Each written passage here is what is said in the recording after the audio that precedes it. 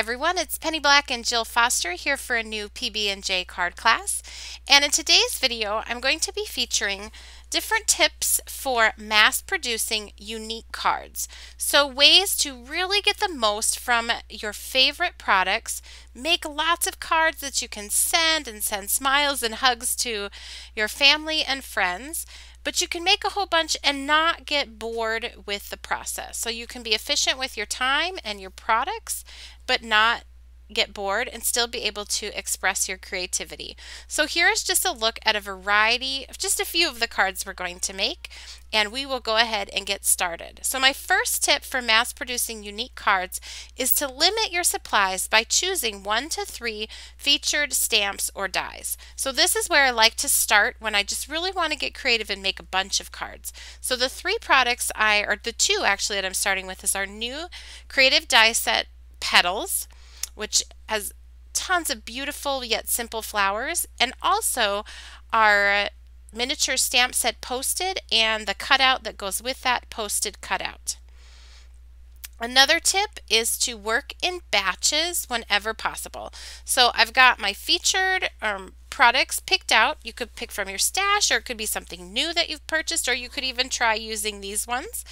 And now I'm going to work in batches. So I'm going to just paint a whole bunch of paper. So I'm using Distress Ink Reinkers used as watercolors. You do not have to paint to do this. You could pull out pattern papers. You could use just watercolors if you didn't want to use Distress Ink Reinkers. You could ink paper using an ink blending tool and a foam pad. Anything would work. You just want to get lots of color down. So I really enjoy the process of painting, and what's great about this is that it's like no decision making, non-thinking painting that I'm doing. So I'm just going to paint right onto some Canson 140-pound cold press watercolor paper. I will have all of the colors, all of the supplies that I'm using in this video listed down in the YouTube description box below. And I am just painting, I'm mixing some other colors in. I'm not worried about if there's streaks in this because I'm going to be doing die cutting on this. So only little bits of this are going to show. So you can really have fun. This is a great way too if you have some new colors or some new paints that you want to try. Try them out like this. It's no pressure.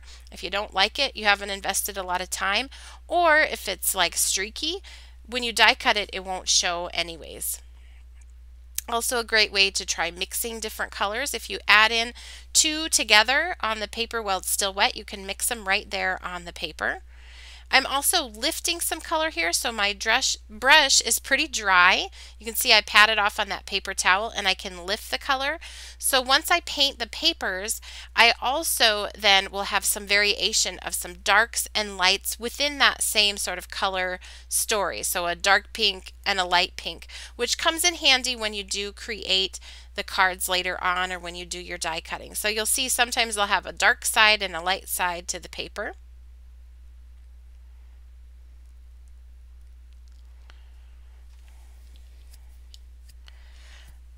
But this is just really fun for me for painting. But again, like I said, you could use pattern papers, colored cardstock, whatever you love, whatever you have on hand.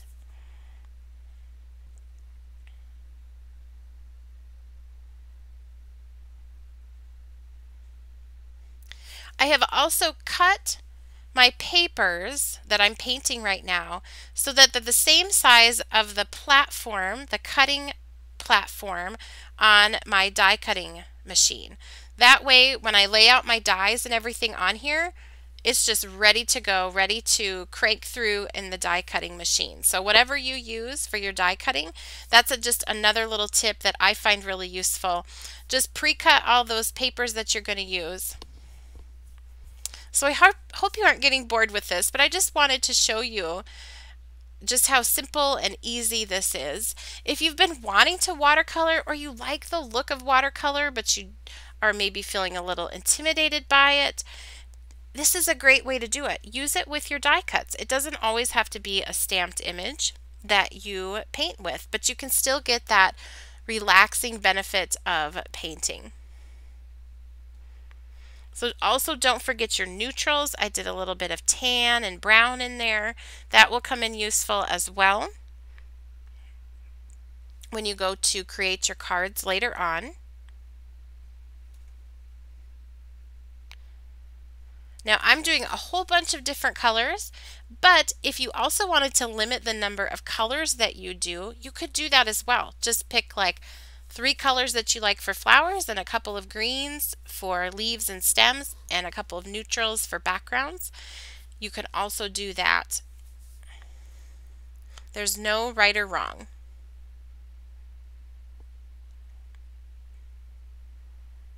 You can see there I'm just lifting some of that color to have a lighter version of that same color. I also have stamped that posted stamp onto this Canson 140-pound cold press watercolor paper, and I am just painting right on top of that. That way, I actually had these left over from the previous video that you've seen, and so they were in my stash, so I just pulled them out and thought, well, I'll paint these before I die cut them.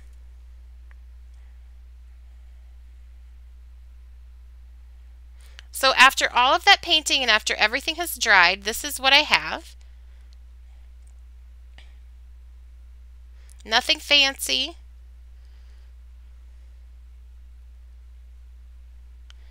That posted stamp was stamped with Shadow Gray Archival ink, so it's waterproof, but it's kind of light, and I love that it looks like barely there once you paint on it.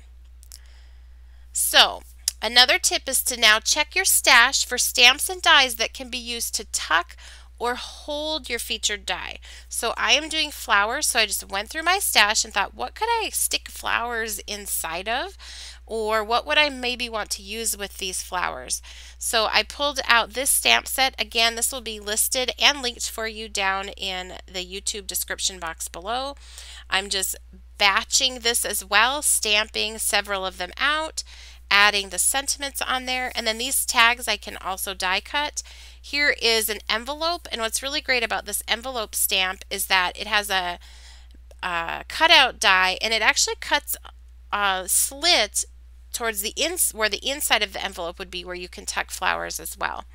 Once those were stamped, again, in that batch sort of mode or process, I'm going to go ahead and paint all of these in before I start my die cutting. So you can see that I am prepping all of these things, and then I will sit down and do a whole bunch of die cutting. Here's that envelope. I want to just add a touch of shadowing to this so that it looks nice and complete on the card. Very subtle, but pretty fun.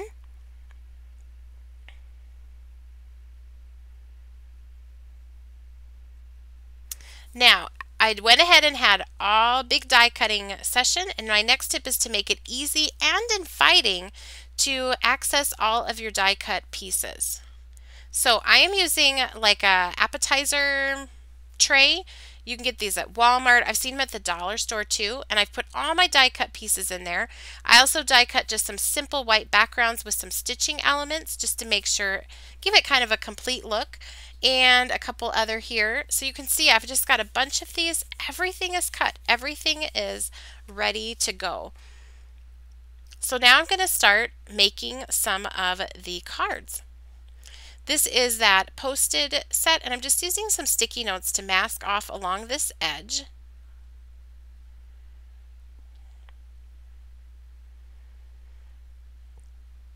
And then I'm going to use an ink applicator tool with a foam pad and some distress ink, starting off of the edge and working my way on in a circular motion and just darkening up mainly towards the corners of this. And I really like how this gives this a nice finished look. And I will remove those post-it notes, and you can see you get that nice sort of masked square or rectangle in the center. I've added those post-its again, and I'm stamping, just a little background stamping. This stamp comes with that postage stamp set. It's a really versatile set. You can use it for floral cards. I'm looking forward to using it for some Christmas cards. If you saw my previous video, I did some floral stamping right onto that postage stamp. Now I'm going to be adding the die cuts right on top. And again, you can see I am just adding again more of those elements that are part of that posted set. And again, I worked in a batch, so I did all of these at the same time, and they're ready to add the next element to. So here is that petals die. I'm just using the handle of my paintbrush to just sort of curl some of those petals. Just gives it a little bit more dimension. You can also use foam adhesive behind some of the petals. This is a little more subtle, but I do find it does hold up some in the mail. And I'm just gluing these together. One thing I really love about this petals die set is it's very simple. There's not like any complicated instructions, not a lot of thinking involved, but it just looks really pretty. And once it's complete, you can layer these up in different ways or use them on their own. But it's not so much to it that it's overwhelming. So I'm just gluing those together.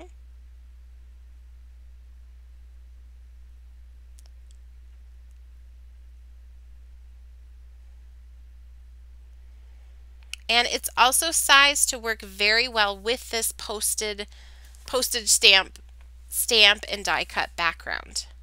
So I've got those together and I'm just going to add them on here.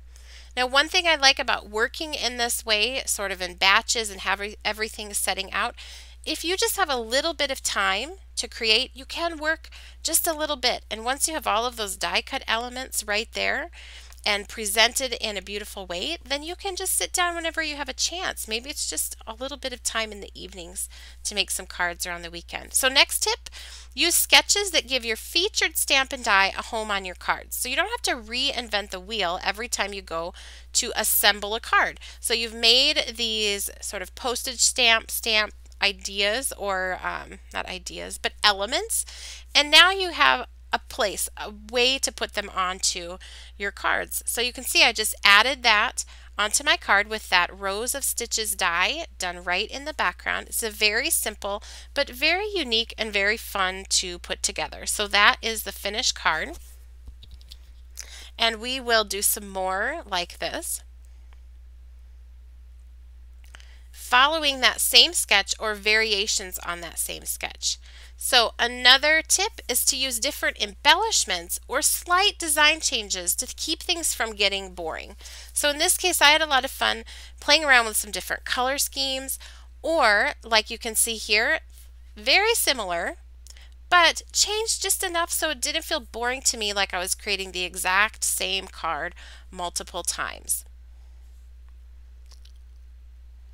But I also didn't feel like every time I sat down to make a card, I had to come up with a totally different idea. So I just layered that onto my background, move that rows of stitching over a little bit to the left just for a different look, keep things interesting, and that card is complete.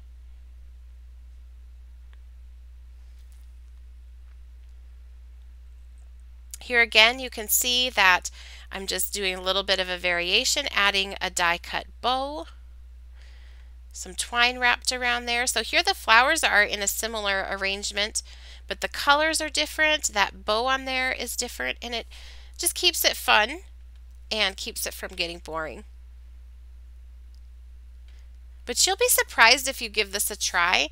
I think how much fun it is and how many cards you can actually complete and make, and it's just a very inviting process. So here again, just switching up a slight change or making one element a little bit different. I'm using our watering can die, so I went to my stash and thought, what else now could I stick some of these flowers in? This popped out, and then I thought, I'll give that a try. So it's also a way, if you have all of these elements created in advance, you may find you use things from your stash a lot more, just playing around, rearranging, because they're already ready to go. I'm just trimming those stems so that they work for me on this card. I love this watering can die because it has that little slit there so you can slide those flowers in. And I'm just using a little bit of tape to hold those in place on the back where you won't see it.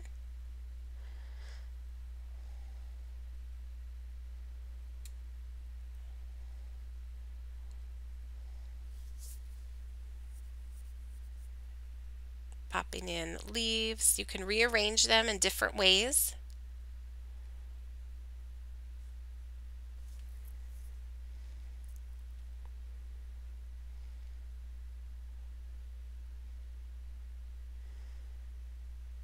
And now I have a way to add that sentiment. And again, that was already prepped and ready to go and in that sort of appetizer tray. So I could just grab it, play around with where I wanted it to go. I didn't have to get everything back out to create the sentiment. And I used the sketch to add that featured element onto my card, but it is just a little bit different.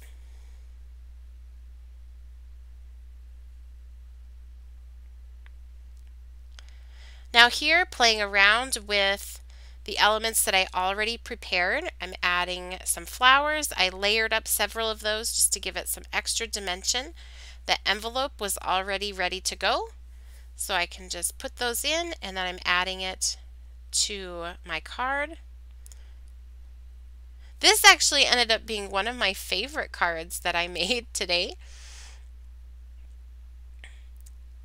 Adding some leaves, so I just trimmed those leaves off of the stems so I could add them to these flowers in a little bit different way.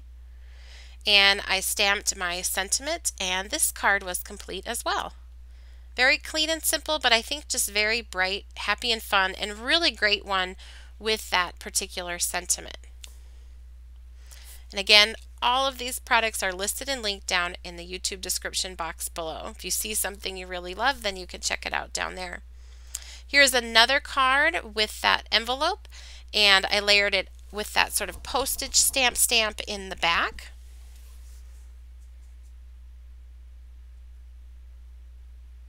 So here is a look at all of the cards that we made today. If you look at some of the dimensions, this one is actually one of my favorites. I sort of like the neutral colors on that one. This one too, I do like this one as well. I think that die cut bow really makes that one. Here's that watering can one. So you can see we're mass producing, making lots of cards, but it never gets boring, and you can still have a lot of options as you play. I also feel like you really get to know your die cut. So this petals die that was featured, I can see myself actually going back to use it more because I'm very familiar now with all of the different ways it could be used. One more thing, another tip is to challenge yourself to use your featured stamp or die in a totally different way. So I had leftover flowers and I thought, how could I use these on a card? And I just layered them in a vertical sort of cascading design on a card base. So just a very sort of modern card. I think really fun, like if you were giving it to like a teenager even. And I created this card with the leftover dies that I had. I thank you so much for watching. I hope you've gotten some inspiration for mass producing unique cards. If you enjoyed today's video, please leave us a comment and subscribe and give it a like. And you can also connect with Penny Black on Facebook, Pinterest, Twitter, as well as Instagram, our website, and our blog. And everything's linked for you down in the YouTube description box. Thanks for watching and happy stamping.